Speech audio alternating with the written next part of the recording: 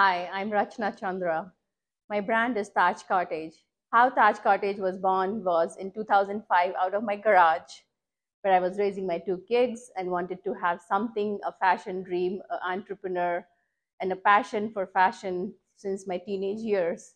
So I started this brand out of my garage where I was sewing and designing my own things. And now we produce in India at a different level. But it started out of my garage, and we went to New York Fashion Week, Paris Fashion Week, and now we have a storefront in Michigan, Farmington Hills. And you can find us on our website, tajcottage.com. So Taj Cottage designs for outfits for any ethnicities. It could be an Indian ethnic bridal wear or a contemporary. My niche is mostly Indian bridals and fusion pieces and contemporary, where I have this Western silhouettes and Indian embroidery and nice rich Indian textiles put together for something which is more comfortable if you are not the bride, but you can still wear one. The collection which we are presenting on the runway is about the cuts and how the materials flow.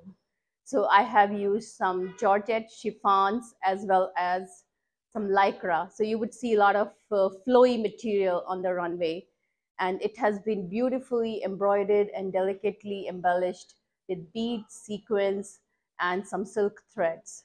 So it's mostly of pastel or light color, a cream, a vanilla kind of a color theme, but it's just gorgeous.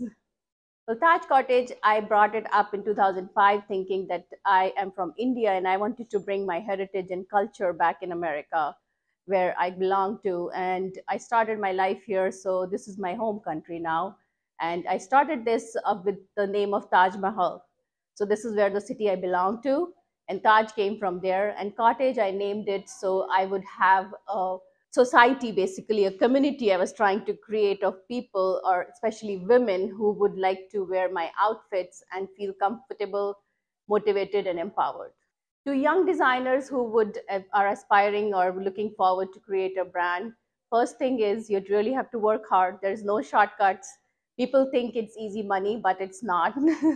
And you have to really be consistent, basically. Be consistent and be true to yourself and true to your customers. It's very, very easy to make a quick money and have a customer which is not happy with you, but they won't come back. So I believe totally in a great quality product, great customer service, and make your customers happy.